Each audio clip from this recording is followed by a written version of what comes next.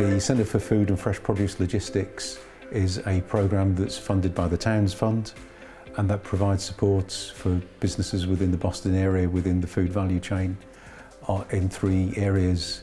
That's training that's funded and provided by Boston College, consultancy and business advice from the University of Lincoln, and then grant funding that's 50% up to a maximum of £10,000 for purchase of equipment. We've purchased now our coffee machine, which we no longer rent from Stokes, so we're now able to, that reduces obviously our overheads and increases our bottom line, which has been really, really helpful for us. But also there's been the support that the programme have been able to provide for us in terms of professionalisation, for instance, of our chili jam labels, where we've had the scientific testing carried out in terms of the calorific information, etc., and the product life, which is something we absolutely wouldn't have been able to do on our own, but also the support that a number of colleagues on the programme have been able to provide to us in terms of advice and advice also where we can find help with accountancy. For instance, both Lee and I have recently been on an accountancy software course so that we were able to